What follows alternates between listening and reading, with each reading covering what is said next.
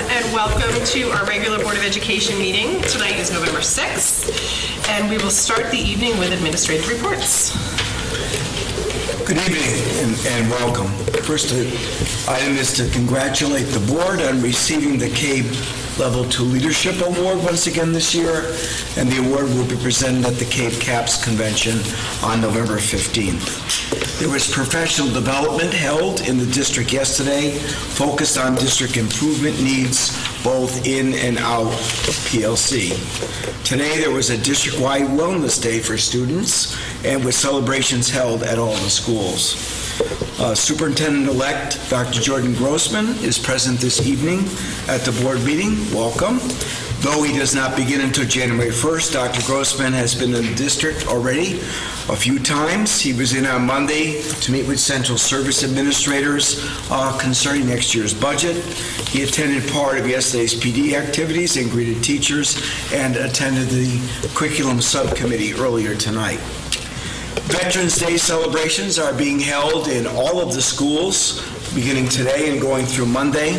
I myself attended the high school celebration today, in which I shared a story about the fact that my uncle was killed at Iwo Jima, and it was his division that was present when the flag was raised at Mount Suribachi.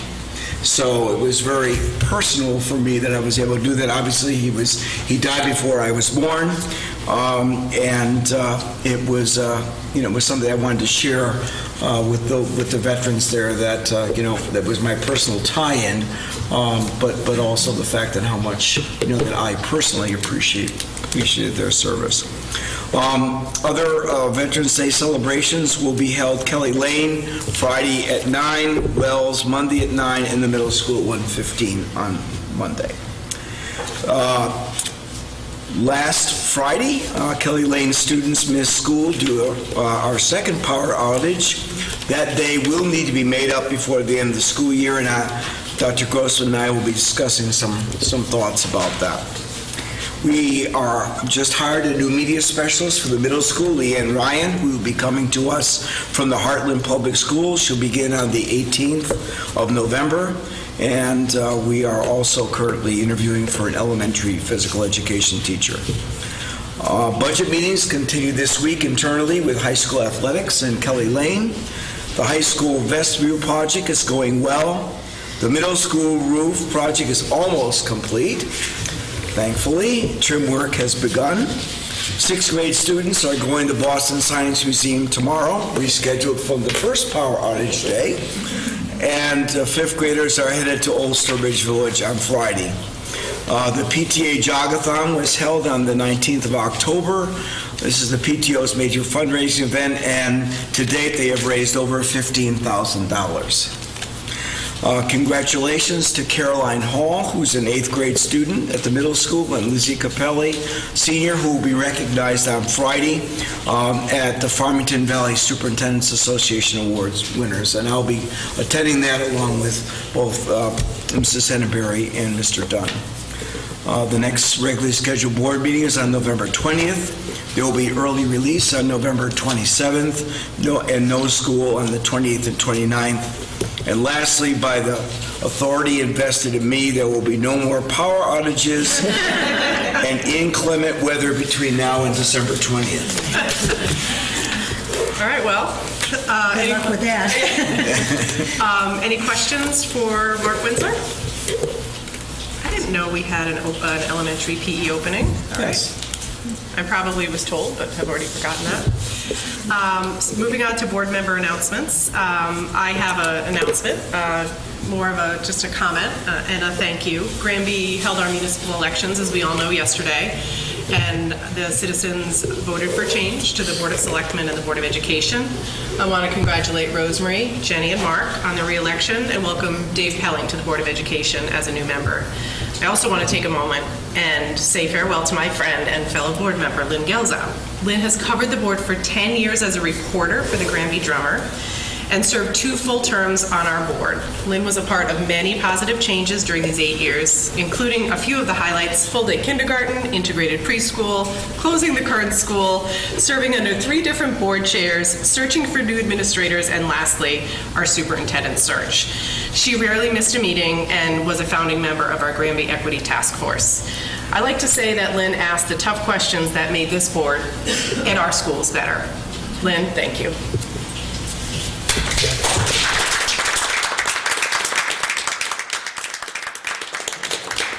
Thank you, Melissa. You're welcome. Any other comments from the board? I just, usually comes up since it's Veterans Day and all of our celebrations, I'd like to acknowledge Rosemary's service, because that always makes me feel good that we actually have a board member who's a veteran. So thank you, Rosemary. Thanks. Rosemary, will you be in the schools on Monday? Monday for the middle school. And will Yes. you be in your uniform? I will, if it fits. That's always the question, right? I'll make a comment about Veterans Day. I love that we have school on Veterans Day, because without having school and having those honoring ceremonies, to me, it would just be another long weekend for the kids, and I think that's really important to have school on Veterans Day. So if someone feels otherwise, I do not agree with you. I don't feel otherwise, but I attended the high school PAC meeting. You want me to report on it now or wait till later? Do we have an article for PAC? We have Creek and Cave calendar of events. Feel free to report on it now. So I went to the PAC meeting, I guess it was Monday night at the high school. Core group of parents and Mr. Dunn were actually explaining the cell phone policy. They're going to do some surveying of the students and the parents at the high school, reminding them of what the policy is, and kind of looking to see if we need to make any tweaks or adjustments to it. So. All right, that's important. Yep. Student representative reports. Should we, this is the night that Doretha can be late. Let's just scooch down to, do you mind, Jack? I'm sorry. No, it's fine. And we should have a final on the field hockey score by then. Let's move student representative reports to below teaching and learning. And Chris, if you wouldn't mind presenting on teaching and learning. Instructional rounds.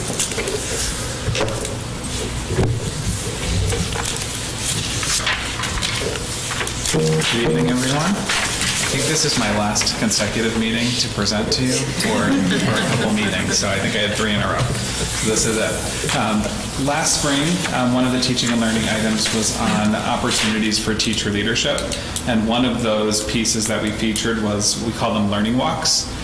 They've been renamed to instructional rounds, so I wanted to take a deeper dive into that specific piece for you. The instructional rounds language is not a renaming for the sake of anything, but that's actually what they are called in the research base of education. Richard Elmore, who was at Harvard at the time, really developed this plan, and he's been a big figure in Connecticut as well, and has worked with the Connecticut Superintendent's Network, really brought it to our state, and it's a practice we've used for several years.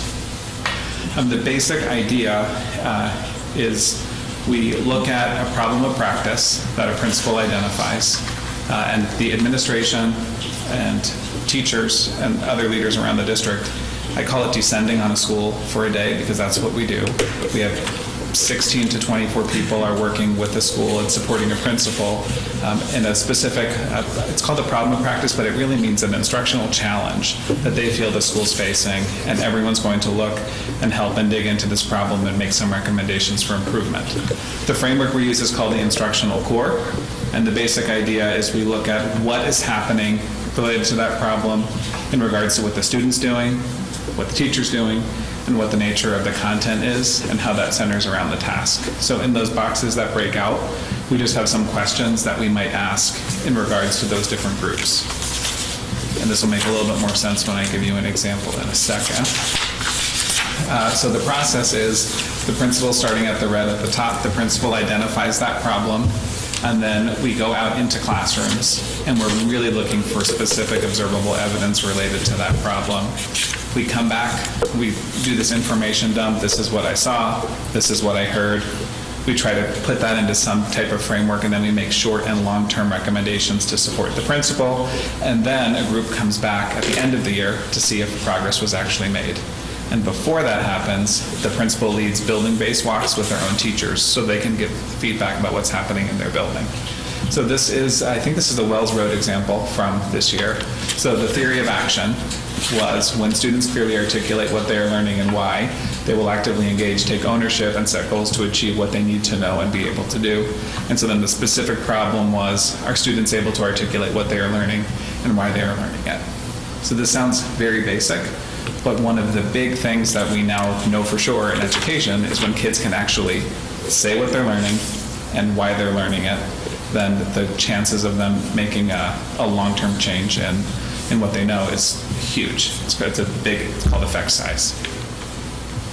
One of the other challenging things, because we often jump to conclusions without really sitting in the data of what we're seeing, is we try not to make too many inferences at the start. So over the course of the instructional rounds, we end up with really hundreds of pieces of data because all these groups come together, grab pieces, and we're sitting in this pool of data, and then slowly we kind of make our inferences based on what we actually saw and what we heard. And at the end of the day, you have some time to do some analysis yourself, then you work with a group, and then you have to come up with some type of a framework that demonstrates what you saw. So along the bottom, those are giant pieces of chart paper that are shrunk down that show how different people have made hierarchies. You see a matrix, sometimes it's a binary thing, and then all the groups make short and long-term recommendations to the principal and hopefully make a big difference in the practice that's happening. Questions on instructional rounds? Go for I it. saw University of Michigan on the bottom of that pool Yes. slide. Go back. So this is just a citation. Chris Argis, he's the primary researcher that uses this inference ladder. There's lots of different versions of it, but his is the best visual image. Oh, yeah. I was thinking when I looked at that sometimes the way that I approach things would be to climb from the ladder down. And I just thought that was kind of interesting. I reach my conclusion and then I figure out how you get there, right? Yeah, exactly. So when people often say go with your gut, that's a common thing that you hear. There's a lot of social science research behind that says you're actually not going with your gut. You're doing this thing in sociological research called thin slicing, and you're finding that thing that actually happens and all of the phenomena and experiences you have that actually inform that gut feeling. So what the ladder of inference is doing is trying to break that idea down. Thank you. Questions? So when you're doing the instructional rounds, you may have said it in earlier slides, but how long, when you assemble your team, how long are you in the schools, and is it a one-day, all-day thing, or are you looking at different slices, and are you looking at it, so for Wells Road, are you looking at it multi-grades or just focusing on one grade at a time? Those are all great questions. So the day itself, it's 2/3 of a day, I'll call it. And the way that we start the morning is we do an overview of what the process is, because you always have new people, teachers that may have never done the instructional rounds process before. So we have to calibrate them and explain what they're going to do and how they're going to do it. So in order to do that, the technical side, the principal also sets the stage of, this is my school, this is what's been going on for the past however many years, this is some of the data, this is what we've experienced, and this is why I think this is a problem. And there's all this background to substantiate that. And ideally, people are able to collect what they see regarding that problem, and they can do the next steps. Very rarely, but it has happened before, we come back and they're like, that's not your problem. This is a different problem. Other questions, Mark? Or Was there any takeaways from the Wells Road example? Yeah, so bless you. Yeah, so there's all kinds of takeaways that happen, and I think you'll actually see some of them probably reflected in the school improvement plans tonight. But with the short term, the framework is, what is something that the principal can do at the next faculty meeting or in the next month to make a change to support this problem? And then the long term is, what might they do this year to do that? Mark, did you have a question? Jenny? Do you have one? I think do. she's just going this way, so you Oh, Move to the left. well, I was going to, I was going to ask about how the problems are identified. You said it comes from the principal. Is it a tool that could be used for problems that are surfaced through other means? Yes, so the principal articulates the problem, but it's usually substantiated in something. So it might come from survey data, it might come from the teacher evaluation data from the year before. I know Kim Desert, I think it was 2 years ago, she did survey the faculty, and based on, these are 23 instructional strategies that we know to be equity-focused instructional strategies. Which of these do we need to focus on? Where do we need to grow as a staff? So that she used their voices in helping articulate that problem. And that is always a helpful thing when you have as many voices as possible. Could it potentially come from the board via the community? I would say it depends on what it is. So the big piece with the instructional rounds process is it has to be related to something that's instructional and related to practice that you can observe. Okay. And so if it's big and global, you have to kind of drill down to a more focused question that people can actually collect observable data to help. It's a tool we could consider in the future. I don't want to perjure the tool for different use. But okay, thank you. And so another tool that's, I'll call it a cousin of instructional rounds, is what we used to call learning walks. That's when, hey, we're wondering what the state of the state is on this topic. And we kind of do that sometimes when we do board walks. So principals usually have a theme. Like the board has focused on this. When we do the walk with the walkthrough, can you make sure we see some math instruction or we see something with innovation? And that's kind of a nod at that. Okay, thank you. Chris, and I apologize if you said this and I missed it. So every school does this at least once a year? So every school, the full instructional rounds happen in the fall. We have one more at Kelly Lane. That's happening next week. And then we do another one in the spring, but it's a little bit smaller. So in the spring, we have secondary administrators and staff do the secondary schools, elementary do the elementary. So everyone's not out of their building for 2 full days. And then there's building-based, there's 2 mini ones that happen at the school level where the teachers are out watching other teachers practice. So in each school, there's 4 total each year? Yeah, 2 big rounds district-wide, and then there's 2 school-based in the middle. And the feedback is ultimately you get a report on how it worked and what the result was? So I'm there, so I facilitate it. So I see what recommendations are happening. And every year, if we went back and looked at all of the school improvement plans from years past, we usually see an action step learning walks somewhere in there. Oh, I see. And this is just bringing that to life a little bit with a new name. Right. The artist formerly known as. Is there any questions?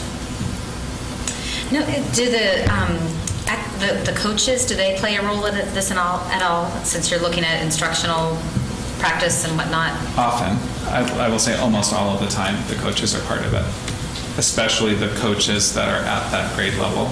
So the elementary coaches will always be at elementary rounds. All right, Chris, thank you. We will expect to see you not until after the new year. Yeah, we'll plan for 2020. Thank you. Seeing no worries, I am going to go to the student representative reports. Jack, welcome. Take it away. All right, so I normally cover athletics, and I'm staying with that in order to eventually get what's going on around the school. So the field hockey team produced a total of $1,141 with their Play for the Cure funds, and Boosters Club for the high school said that homecoming weekend was a success. They raised over $3,500, and they're going to discuss tomorrow what they can use that money for at their meeting. 2 boys cross-country runners made all conference this year, and that was Charlie Atness, a freshman, and David Hitchner. The girls field hockey and soccer teams remained undefeated and are both at the top of their respective class entering the state tournaments. The field hockey and girls soccer both won the NCCC regular season, and then a girls soccer player, Tessa McMillan, won CT Varsity Athlete of the Week after scoring 3 goals in a win, and then won against SMSA Windsor Locks and Summers that week.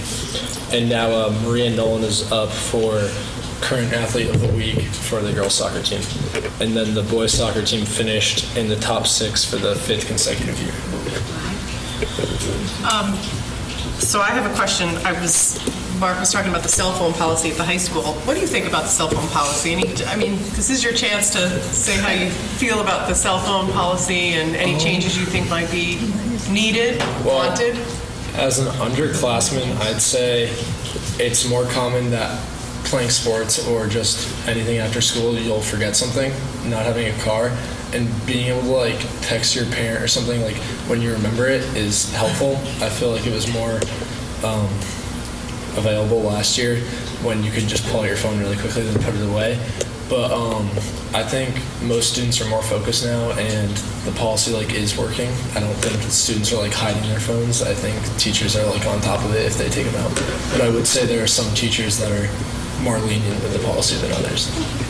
Yeah, so for the record, the current policy is, what's the phrase? No cell till the bell? It's bell to bell, no cell. Yeah, so they're allowed to carry their phones and use them in passing time and in lunch period and stuff like that, but they cannot use them during the instructional time. All right. So if you forget your plates, you can still text between bells. Yeah, there is a time where you And in between you text can parents. focus. Yeah, exactly. Or actually speak to each other between the bells. Yeah. And for the record, there's some cheating going on in the policy, which is why they're discussing it. Nice. Any other questions for Jack? All right, thanks, Jack. Moving on to public comment. Any member of the public who wishes to address the board, now's your chance. Please come up, tell us who you are, where you live, and what's on your mind. All right, seeing none. Moving on to the consent agenda. Can I have a motion? I'll move that the Granby Board of Education adopt the consent agenda. I'll second. Discussion? Any additions, changes, corrections to the minutes? Seeing none, all in favor? Aye. Opposed? Any abstentions? Abstain. Abstain for the 16th. Jenny and Brandon abstain. Yeah, for 16th. Old business, second reading of policy 6111, a policy that has created a lot of excitement from this board chair. Yeah, so I've received no feedback. I don't know, I don't believe, Chris, have you? No. This is the policy that allows us to set the graduation date as a firm date, and this is a new law, and given the winter that we're talking about, this is going to become especially exciting for parents of seniors. I know we have 2 senior parents on this board, so it allows us to set it as a date firm, which will be I think we'll discuss it, but the thoughts are around a Friday, so that way friends and family can make travel plans to be in town without having to have that be a moving target, and also have the YMCA have a firm date for their safe grad night. So, all right, that will move I forward. have a quick question on that. So we're not just copying the correct language, are we? Or are we in this? Correct language, it's CABE. Oh, okay. All right. The only reason I said is because we considered at our last correct meeting a policy to implement state law, and it was presented to us as sort of standard language that everybody was using, and it was kind of screwed up. So we sent it back and had to look at it again. So if we're looking at the same language, it just seemed like it was ambiguous and didn't really clear up the problem. But so I think you just see us copy that. But if you guys are Yeah, no, I think it focused on, it just giving the board the flexibility of the grade. Is that what your correct language? I'm not, I don't know what your... Yes, but there were some concerns raised, and I tell you what, never mind. I'll read it, and if it's... Yeah, it's going forward to the third reading, so... Yeah, I'll read it, if there's any if issues. it has this similar language to what we thought was troublesome, I'll let you know. Okay. Sorry, thank you. No problem. All right, moving along to new business, elementary school improvement plans. We have Pauline Greer, the principal of Wells Road, and Kim Dessert, principal of Kelly Lane School. I believe, Pauline, you are slated to go first, so welcome. Pauline, how do you feel about the proposed winter and the snow days? And Mark's edict. I think that's great. I've actually already been working on the weather, so that's why it was lovely last Friday when they went to Sturbridge. I brought the sun out. I said, "You're welcome, friends." Hi, good evening. I am here to present my very first school improvement plan to Granby. I'm very excited in Wells Road. When coming to Wells Road, obviously one of the things you do is just kind of take a look at what's happening. So it's been wonderful to kind of just see how so many things run. But it's also really important to make sure that you establish some things. And the first thing that I truly believe in is relationships. And that's what myself and the entire staff took a look at before we even began this year. So it was fun to kind of get to know one another. I have, as you know, been on the other side of that wall as a parent. Not at Wells officially, but certainly knowing that role. So I'm going to figure out how to work this. There we go. And I'll get right to it. So that idea of making sure that we were building relationships as a team. We've been calling this, like so many things in the district, Wells Road, we're 2.0, and establishing ourselves together. And so some of the things that I pulled out from the larger plan was really things that focused on that idea of how are we building relationships here. So the very first thing that I know the entire district at some point looked at using collaborative problem-solving practices, and that mostly is just having conversations with kids when they're having a hard time.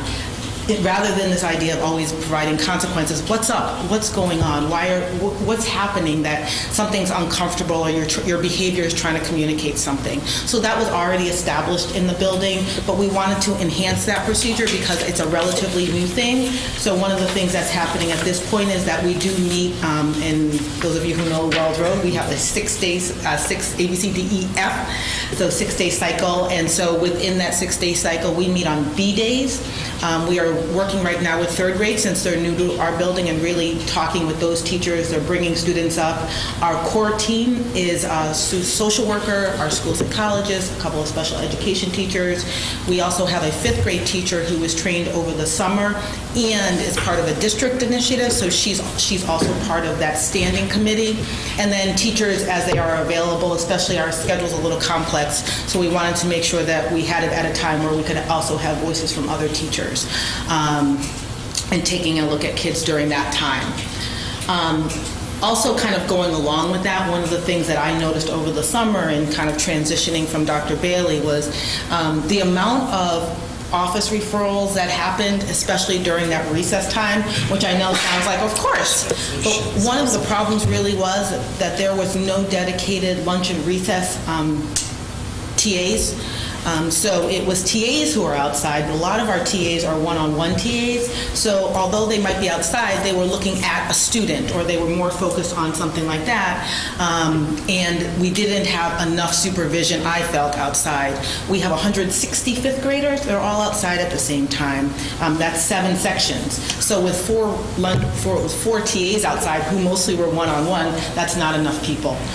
So this summer, Dr. Bailey actually left some money in the budget, so we were able to hire 3 dedicated lunch and recess TAs. In addition to that, I also thought it was really important to make sure that we had certified staff outside. So we do have a certified staff rotation, so teachers are outside 1 day a week for recess or 1 day in the 6-day cycle for recess duty. So that now we have kind of officially whatever number of sections we have is what's outside. So if there are 5 sections of 3rd grade, there are at least 5 adults outside. And oftentimes I'm 1, so I add an additional adult outside during that time. The 3rd point up here in talking about building relationships, as you know, Dr. Mack is an amazing school psychologist and also our Teacher of the Year. She sits down with every student at Wells Road, so 380 some odd kids, and she has what she calls her minute meetings, and she asks them bank of, I want to say, 6 or 7 questions. She asked it to every student. And one of the things that came out of that, her taking that data, was the fact that there were students in our building who couldn't identify a trusted adult. And that's 3rd, 4th, and 5th graders. So obviously there were more 3rd graders, but there were 17 students who could not do that, who didn't feel like they had a trusted adult in the building. There were also, I took some data on this, 9 students who felt like, 5 students who felt like they had no friends in the building. And then we had some kids who fell into both of those categories, no trusted adult and no friends. And so we want to make sure that every student can name, especially a trusted adult and a friend in that building. There shouldn't be any child who comes through our doors that hasn't made a connection with someone.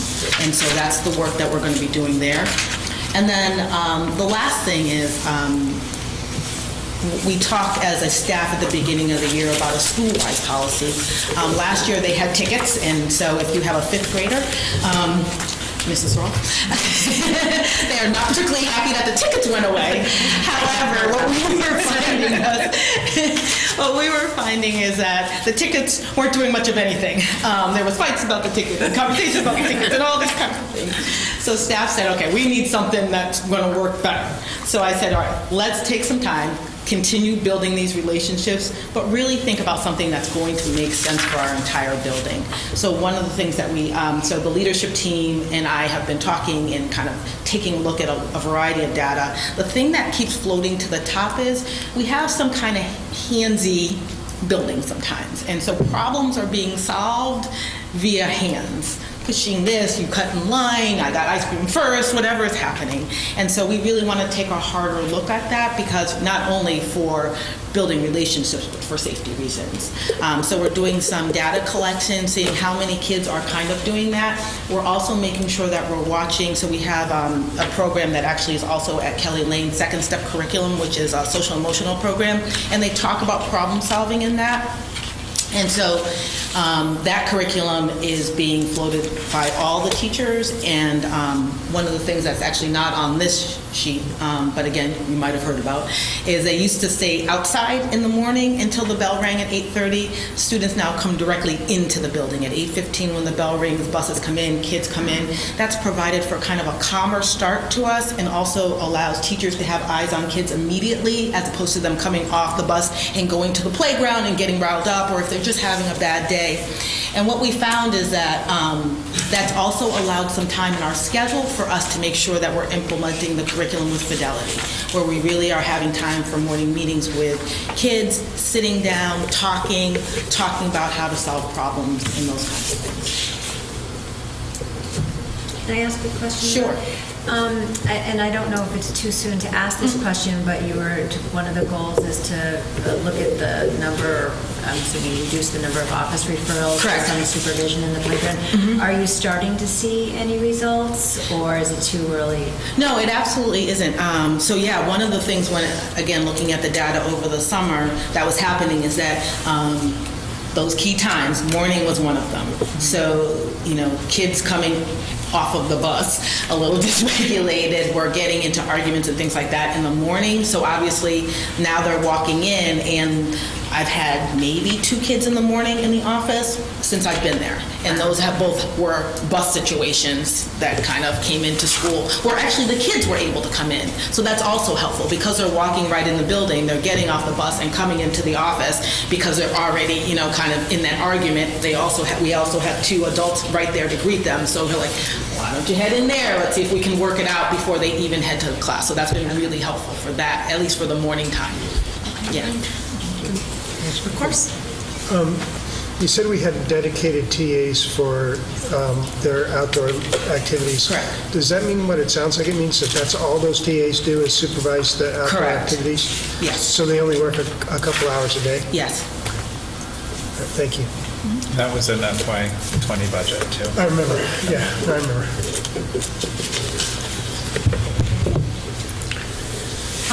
Our student achievement data. So the first one just kind of talks about our 3rd graders. Again, they're just coming to us. They haven't done things like taking the Smarter Balance assessment yet. So we're looking at all their other measures, their benchmark assessments for reading and the STAR assessment and things like that. We certainly want those to grow from 2nd to 3rd grade. The next goal, however, talks about 4th and 5th grade students who have taken the Smarter Balance. So one of the things that the school has always looked at is that idea of proficiency. Are kids making benchmark? Are they making their goals? But I also wanted to make sure that we're looking at how students are growing. So I took a look at our growth target data. So it kind of works that the state gives them kind of, you should be growing this amount of points within a school year. Some kids hit that target, some kids don't hit that target. For the kids who don't hit that target, we want to take a look and see how much of that target they have hit. So even though they should be hitting that 100%, they might have hit 80% of it. They might have hit 60% of it. They might not have hit any percent of it. But we want to take a look at that and be able to kind of celebrate when kids really have made significant growth, even though they haven't hit maybe that 100%. If they're at a 90% target, we should be watching that, but also celebrating that. And if they're not making any of that target or going backwards for whatever reason, we also want to make sure that we're paying attention to that. This number from 77% to 80%, I will tell you, is a rough number. It is not a perfect number, but this is the first time that the building's actually looked at this growth target data. So I want us to be able to kind of play around with it a little bit more rather than talk about every student making this much growth, because that's kind of hard to take a look at altogether. So this at least puts our eyes on it and kind of thinks about how we are watching kids grow and not just whether they're hitting benchmark or not. That also provides, I think, some support for students who are really working very hard and moving along, even if you're so far behind. If you're a 1 on Smarter Balance and you've made all of this growth but you're still not at benchmark, we should know that and we should be able to celebrate that and also think about where those students are headed next. So that measurement is kind of new for staff as we take a look at it. A very public thank you to Katie Busby, as well as the coaches, Kristen Rice and Amy Lapoli and Lane Rea, because they really helped me kind of disaggregate some of this information.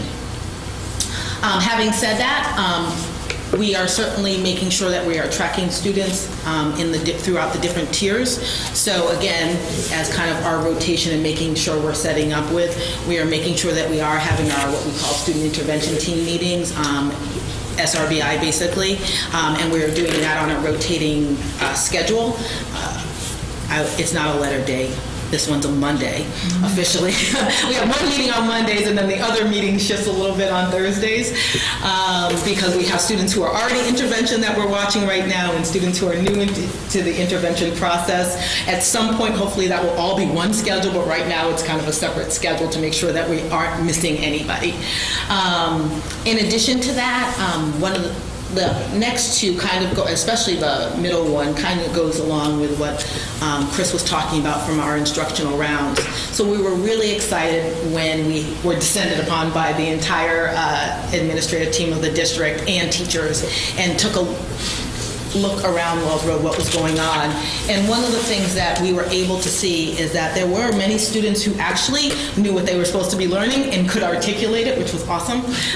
But we also wanted to make sure that they had ownership in what they were doing. So being able to make their checklists, being able to kind of use what was given to them and co-creating those ideas. And we found that there were some pockets of that already happening, and that's the thing that we want to grow. When kids are more connected, when they are creating their work, when they are invested in what they're doing, that's when we see kind of that bang for the buck, and that's when we see more progress from them. So that's one of the things that came out of our rounds, and that's what we will continue to look at as the year continues. The last thing on this slide talks a little bit about increasing those math strategies progressions. I don't know how many of you have seen the math program Eureka. It has a lot of parts to it, and it's very comprehensive. Oftentimes, however, I think especially because we're in intermediate school, kids are going right to that abstract section rather than kind of slowing down a little bit because they feel like they're big people. So in slowing down a little bit and making sure that they're doing that concrete and then moving along to the representational, pictorial, and then finally just to the numbers. So that becomes also really important. We want to make sure that kids are using those kind of strategies to slow themselves down and to think more deeply about the math at hand. Pauline, just a quick question for you. At our last board meeting, we had a presentation by Chris of our scores, and an area of concern for the board is math. We asked Chris, we put him on the spot, and we said two things that you might recommend to help. And one of his recommendations, it was a math interventionist at Wells Road. Yes. Understanding that the budget discussions are underway and that we want to support our schools. Do you presently have any math support at Wells Road? Are we talking about an additional interventionist? Is there someone who's playing a dual role right now? So right now, the only people, so there were some students who require math intervention. That's coming right now out of our special education department, which is just so difficult because they have their own caseload and they have pretty large caseloads. So any intervention that is done through them. Okay. Outside of the classroom. So the other piece of that is making sure that we have strong tier 1 intervention, meaning that teachers have a focus goal and they're working with students in small group.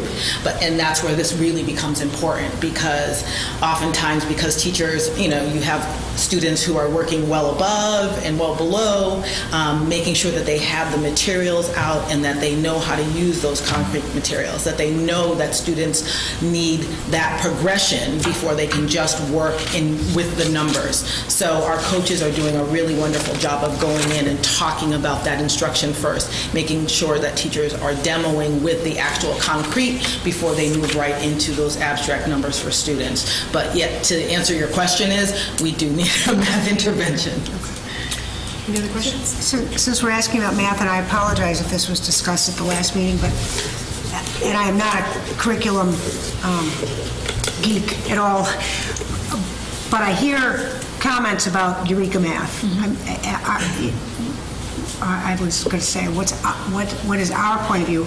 I'm going to ask you, what is your point of view on our commitment to Eureka Math? It sounds like you're talking about ways of implementing it and using it that would make it more effective because sometimes we let them go too far, or is our commitment to it wrongly based? So I truthfully, this is my first work with Eureka Math. For me, I think what's most important is that teachers understand those math standards, right? Eureka is a program. It's never going to be perfect. No program ever is. Right. So the more our teachers understand the standards, the better any sort of supplement will be to that. And that's really been my focus. It's like, as opposed to allowing the program to lead you, right, we need us to think about that standard, how we're going to teach it. And that may be using the Eureka Math workbook page as an exit ticket to see what they know. It might be as an entrance ticket. Maybe they worked with it the day before, and so you're going to see what they're starting off with. But it might not always be just the program itself. These kind of programs come with a variety of different parts and pieces to them. And then it's up to the teacher to figure out really what's going to work for their class at their moment. And so knowing the standards and understanding really what they're supposed to be teaching is just really the most important part of any sort of curriculum.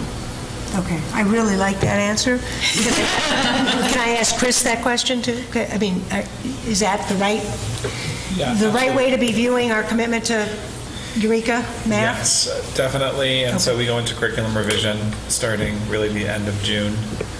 For our big math overhaul, and so the focus is really taking the standards first approach. The challenge that we faced and why we are where we are, and I won't say my best guess, but based on the data and the performance, is we merged pedagogy that was misaligned with the instructional resource that we chose. So we were trying to make our old teaching style work with new resources for the sake of trying to mitigate how massive the change was, and as a result we ended up where we are. And so we overcorrected by saying, stop doing what you were doing, you're going to just do Eureka.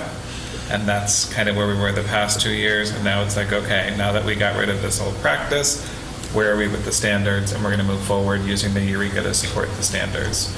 And I think Pauline did a nice job just by showing the concrete first, because it's the dissonance between concrete and abstract thinking that causes confusion for lots of people. Yeah. And Well, then it becomes an excuse. It's like we have this codependent relationship with this thing called Eureka. It becomes our excuse for not succeeding, and that doesn't sound And right. I would say that's the universal language of whatever the program is. That's not Whatever working it in was, any we district. would have the same. Okay. And there aren't too many philosophies on mathematics instruction, different pedagogies. They kind of stem from two big ones, and all of the ones that schools are using really mostly inspired from Singapore math. There aren't too many variants right now, and Eureka is one of them. Okay. So I don't think that the problem is Eureka. There's other things we can look at related to the instructional core. Okay, great, thank you. And what year is this for us with implementation of Eureka? Is it 4? I have a very complicated chart. Because of how it's on. I remember that chart. Yeah. Depends on the grade. Depends on the grade. Yeah, okay.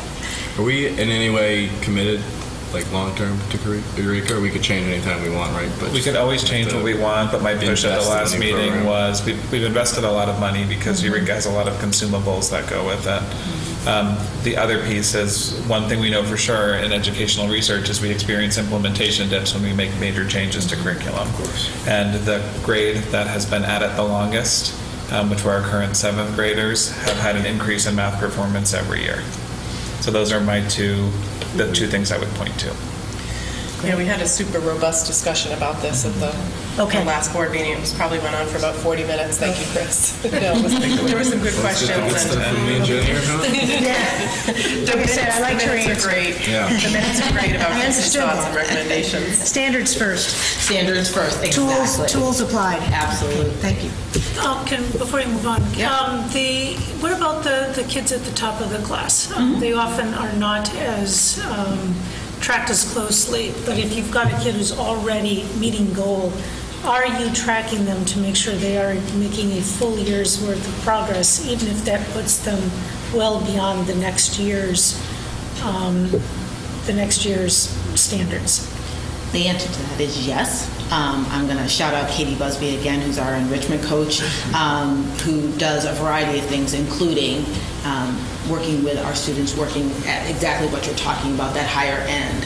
I also thought that the goal that I have for 4th and 5th grade students was also important, again, because they all have a target of growth. So it doesn't matter where you are on that spectrum. The state kind of gives you kind of a percentage point of numbers that you should be meeting. So that's a way for us to make sure that we're not just targeting one group for proficiency, because that's what ends up happening for those higher kids, is that, okay, great, you're a 4, you're a blue collar, whatever it is, and then we don't have to worry about you because you're already at that benchmark, but they still should be making growth. Having said that, there's a couple of things that happen at Wells. One is enrichment, simply enrichment, that Mrs. Busby works with students.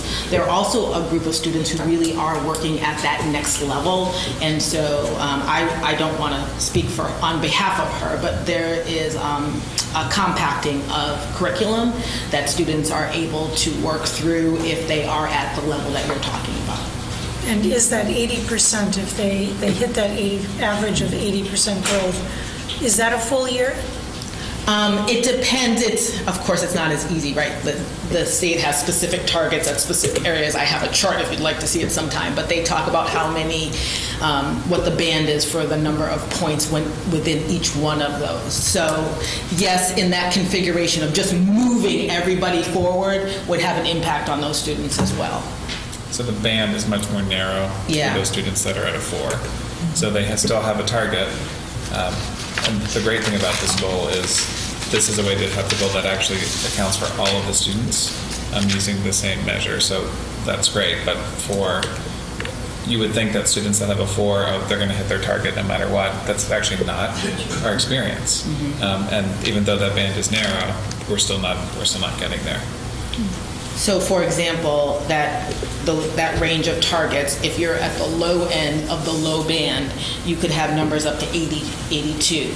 If you're at the higher end, so in the band 4, so the exceeding, but you're at the lower end of that band, your numbers might be 60, 49, 30, so that narrowing happens that Chris is talking about, but it's still the expected growth for those students. And you're talking about growth across subject areas, not Right, just so math, there's a not number just for ELA and then there's a number for math. That's why I said I have charts here if you want to see them. But Okay, it's, and then- it's not as clean as, 10% across the Right. board or anything like that. How is progress in science measured, or is that not something that's really? That I don't have up here. Science being fairly new to us, I haven't delved deep enough in those science numbers yet to kind of have any answer for that one.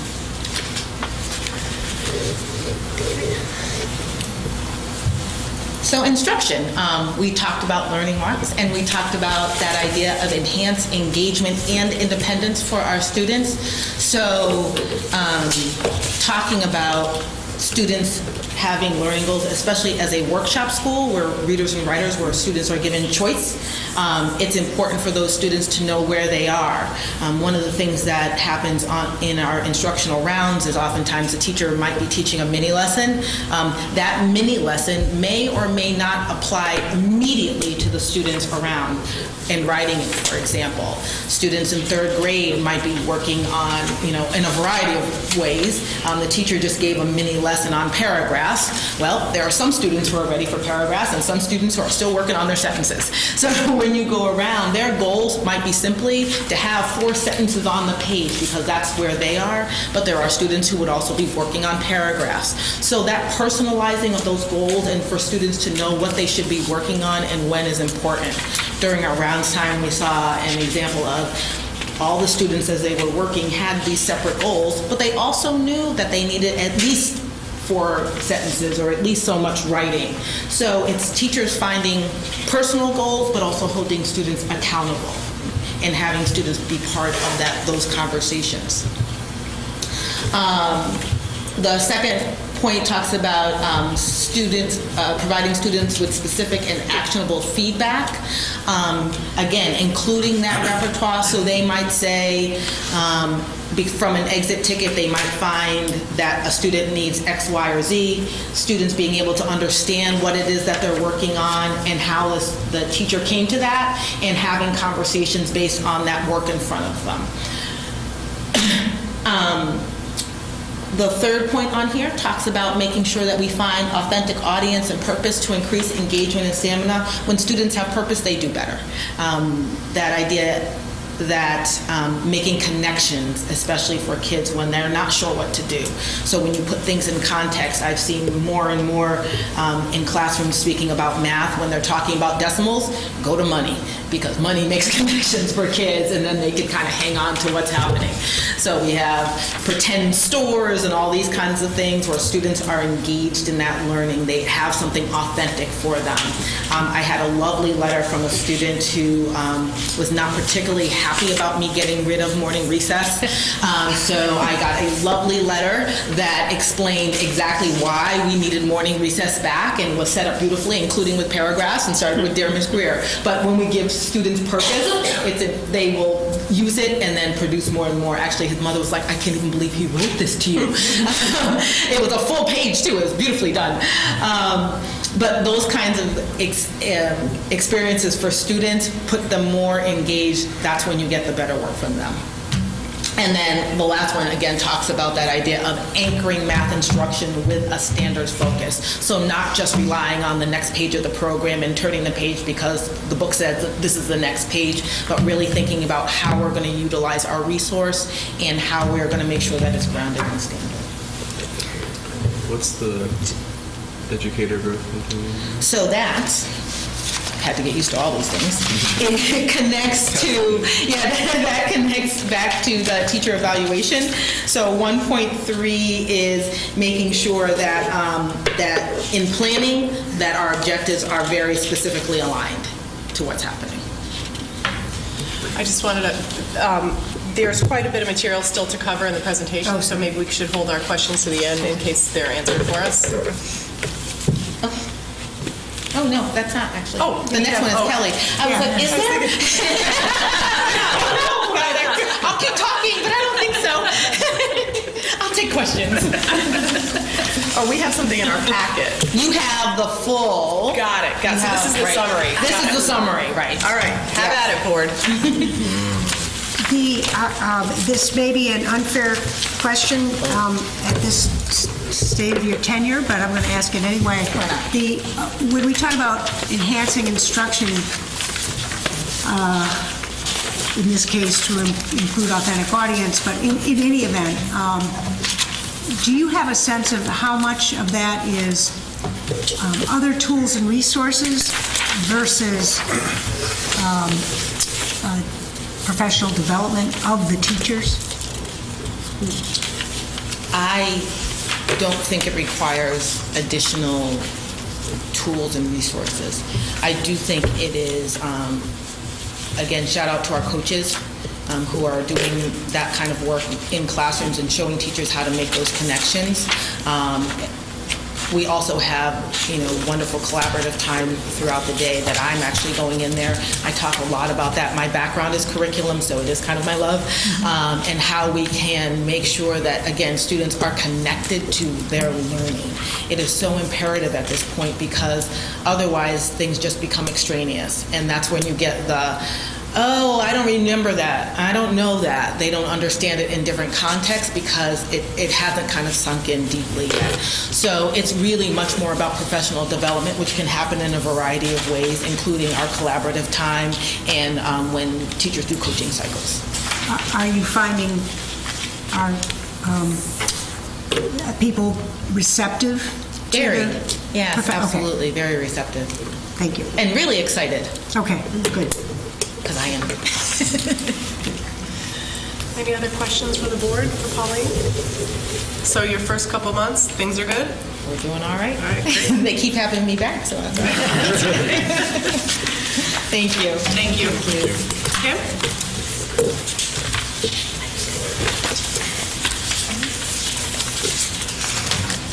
Good energy.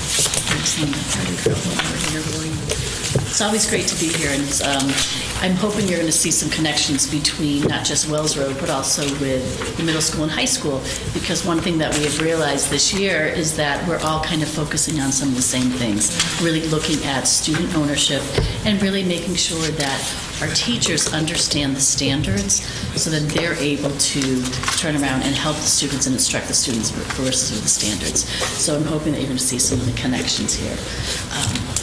And it's always great to talk about and brag about the school and the great work that the teachers are doing at our school. So kind of really very much tied and aligned with Pauline. I'm really fortunate to have her as a colleague. We do a lot of learning together and a lot of collaborating together, so it's great to have her here as a colleague. The first goal is really about creating those conditions to support that safe, supportive, and collaborative culture. We just spent yesterday, kind of doing a PLC 2.0 with the whole district, and also with on Monday, some administrators, we did some work with Amy Tepper, some of our own professional development, and it's really about creating that learning culture, and that's really important that we do that in all of our schools and with our whole district. That first action step really talks about that collaborative and proactive problem solving that we've been doing. We started last year a little bit, and really, again, it all stems from relationships and having those conversations with students and talking with them and finding out where they're at. It all stems from relationships. And really the philosophy behind this is that, and you've heard Amy Martin speak of it often, is that students do well if they can, but we really need to look at their social and emotional learning just as much as their academic learning. We need to teach those lagging skills and support them and make sure that they're getting those learnings addressed also, just as much as their academic. So that's really important. The other big piece here, and I talk always about the absenteeism, that chronic absenteeism when you are a pre-K to 2 school. That's how the state rates us.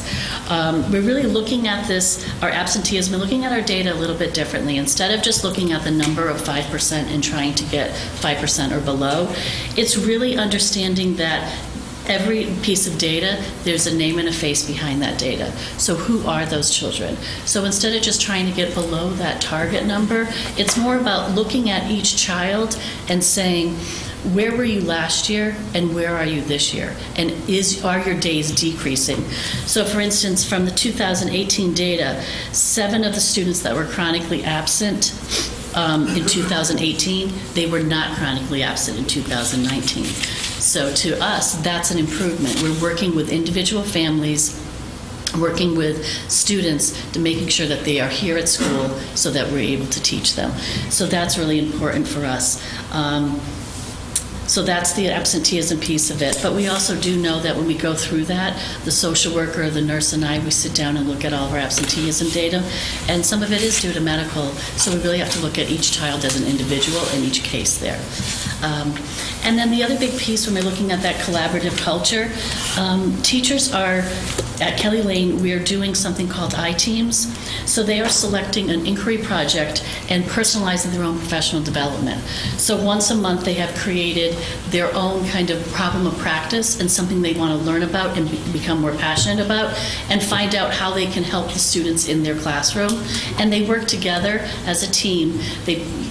People put up like topics, and we just kind of like an unconference that we do. So they pick topics as to what they want to learn about, what's going to help them there.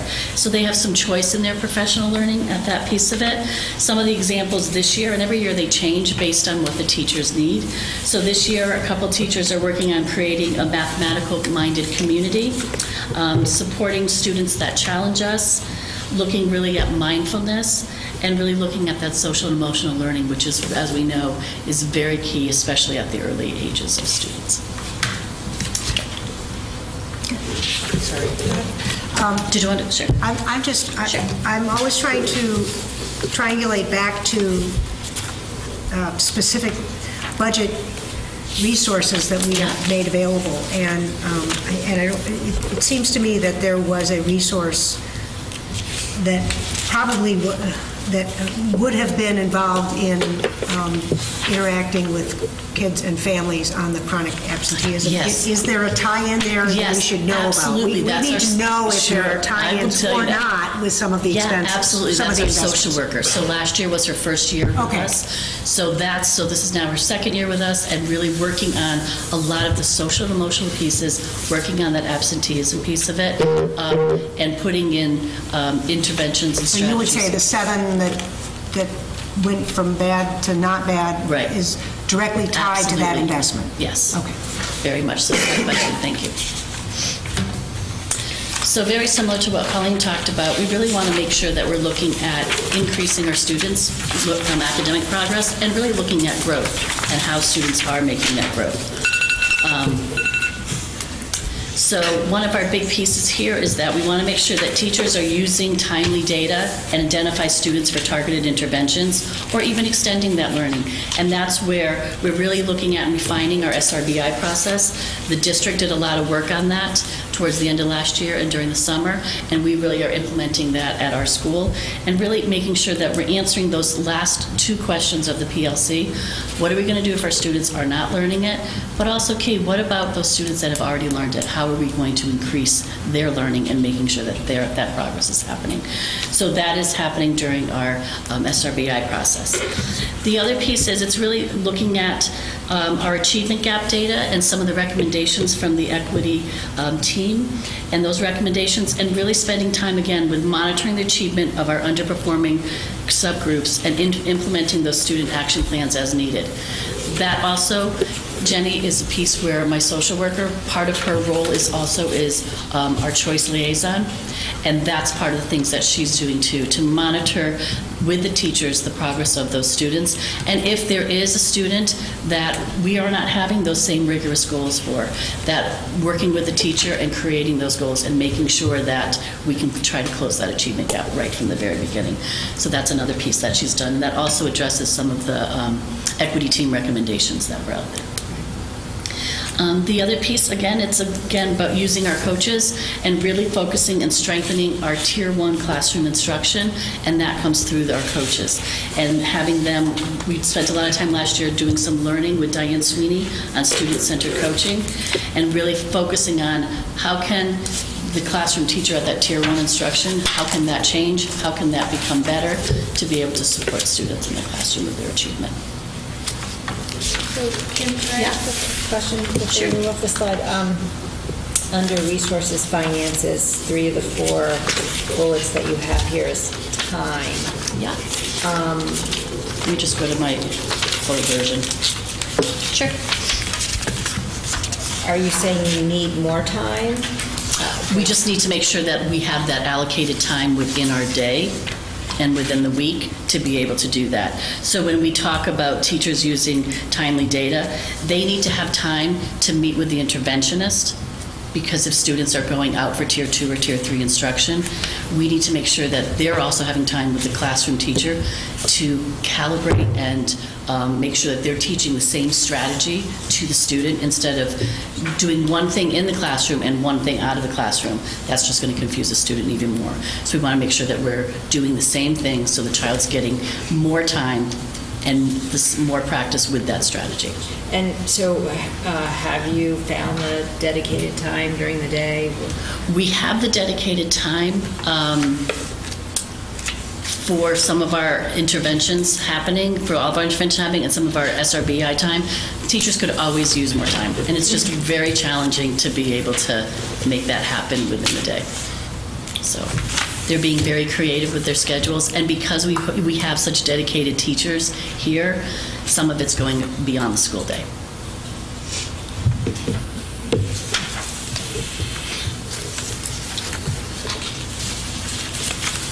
And then our instructional goal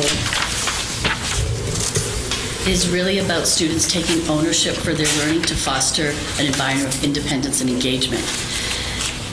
This is those pieces that I think you've talked about at subcommittee about students and teachers having clarity and making sure they're explaining what we want students to know and be able to do, why it's important. And then the next piece is making sure that students know when did I get there? When did I make that successful piece of it? And having that success criteria. So for instance, I just happened to be in a room the other day and the learning target was I can count money. And then the teacher and I talked about that because the unit that they were in right now for math is really a place value unit. So we talked about how we can just tweak that just a little bit so that kids really understand the why, that they're in a place value unit, but I'm doing money. Where did that come from? So we talked about it and decided that we could, to have kids have more clarity on the standards and what's there, is that I can use place value to count money so that they're having those connections and understanding what's really happening there in that classroom. And a lot of that, again, it all falls back to those standards, making sure that they are aligned, but they're also clear, that teachers know exactly what does the standard mean and how can I be really clear when I'm explaining it to the child and the student there. And the really next piece, again, it's that making sure that we're sharing that success criteria through exemplars, teacher modeling, and rubrics so that students know when they have met that learning target and when they have met their goals.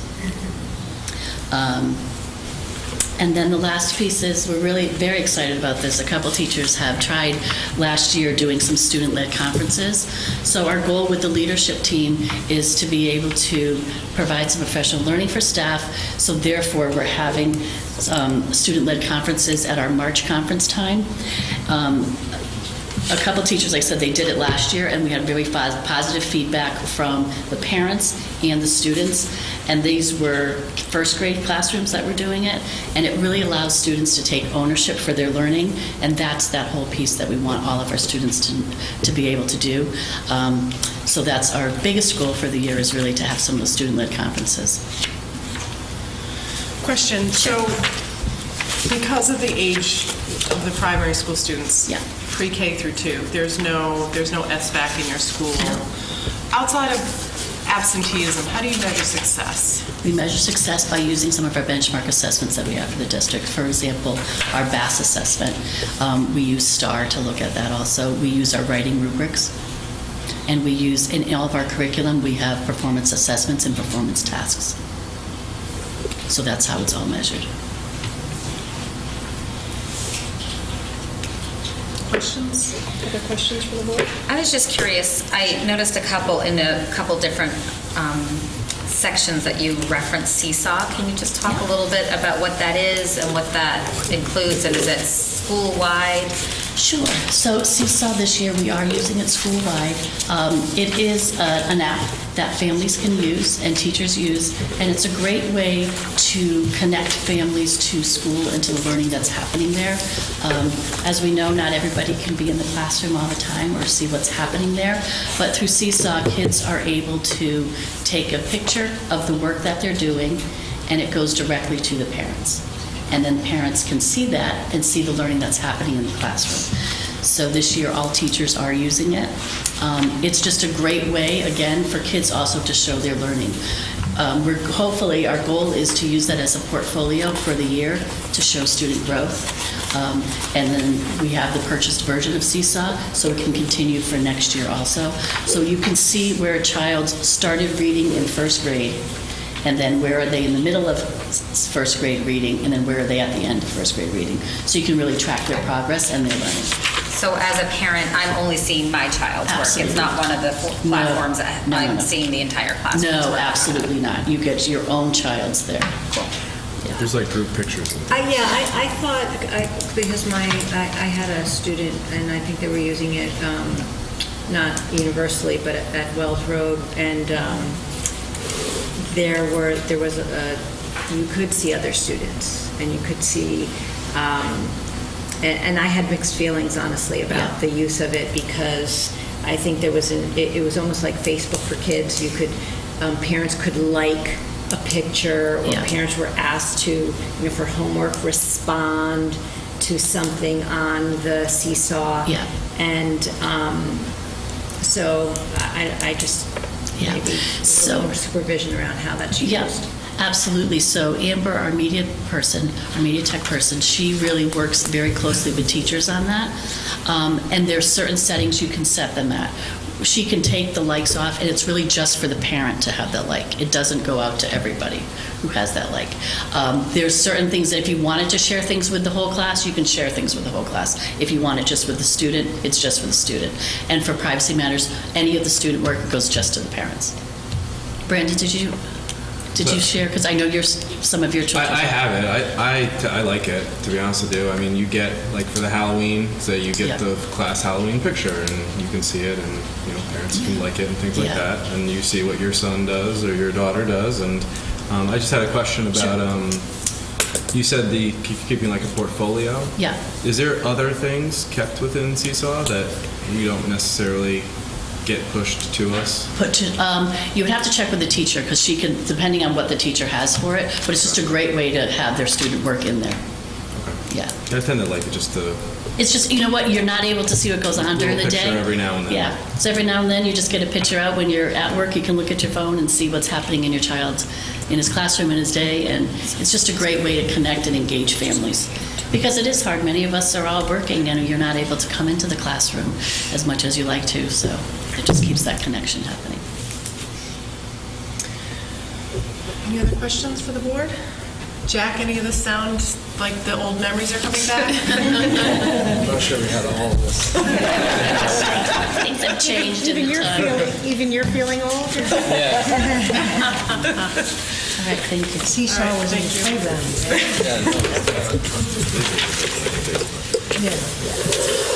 All right, moving on to miscellaneous board standing committee reports. Curriculum, policy, technology, communication. So we did meet tonight, and a couple of things. We reviewed the assistant superintendent's monthly report, just some highlights in the district. Chris is working with the committee to examine the pathways with the electives that we're offering in high school, and to kind of more clearly define those and leverage those opportunities within the STEM fields. So I think we're going to hear more of that down the road. And then we also talked about the November, just a little bit about the November PD. October PD was focused on self-care and wellness. We reviewed that previously. And I think that was about it for the highlights for the Assistant Superintendent's Monthly Report. We also reviewed a revised policy 4212-.42, which is entitled Drug and Alcohol Testing for School Bus Drivers. We changed some language because we use a contractor to more push the liability onto the subcontractor. So that language changed. And there's some additional training that school bus drivers get for administration of EpiPens and for allergic reactions. So there were some recommendations to possibly amend either change the number of the policy or look at a different title, because just the title of drug and alcohol testing for school bus drivers doesn't encompass fully what the policy was designed to address. But that was moved to the full board with those amendments. Sarah and I are going to be reviewing a couple of new texts. Sarah's doing the French text, and I'm looking at a online vocabulary program. So I'm going to get a link to that. We did mention in subcommittee that since Sarah is from Northern Maine, it is only fair that all the French texts are reviewed by Sarah. She reviewed the first line after she You know French, Sarah? Yes. A little bit. Un petit peu.